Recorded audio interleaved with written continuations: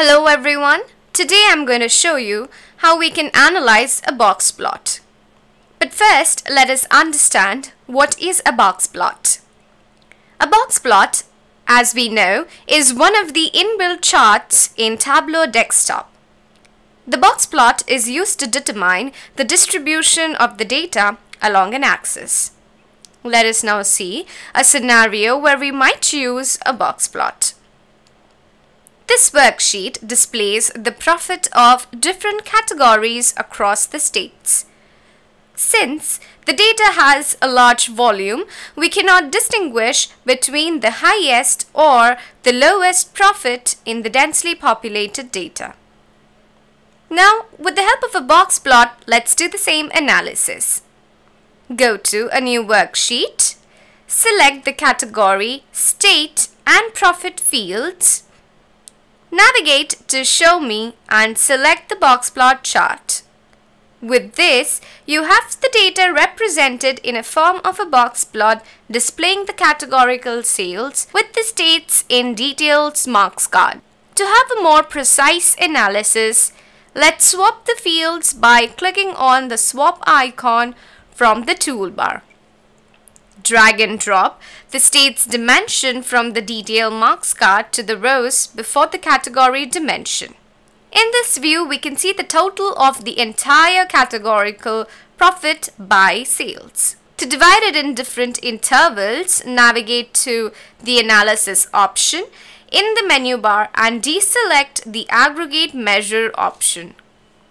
To make the data look more readable, let's add the state dimension to the filter shelf. From the window, navigate to the None option and select it. Now, select the Alabama and Arizona state.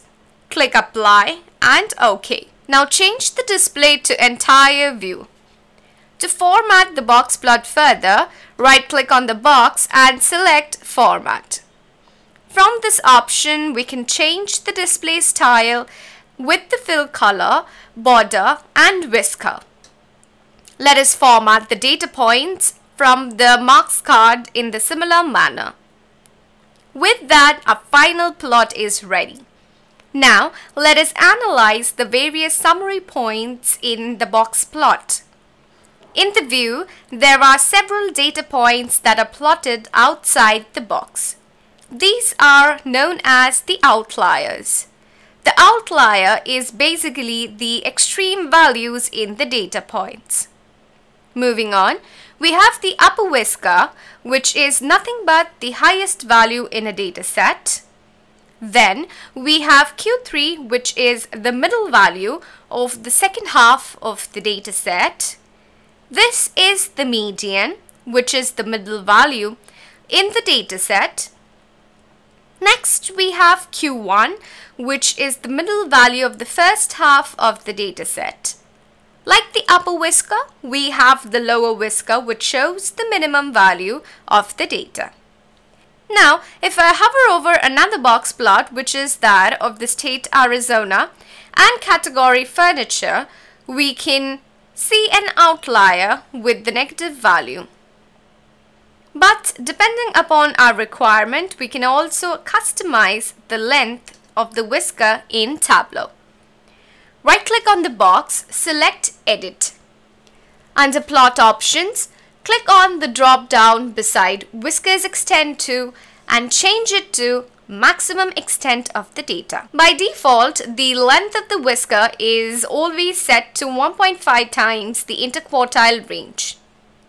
If you look into the background, you would find that there are no more outliers and the whiskers have been extended to be plotted till the outlier.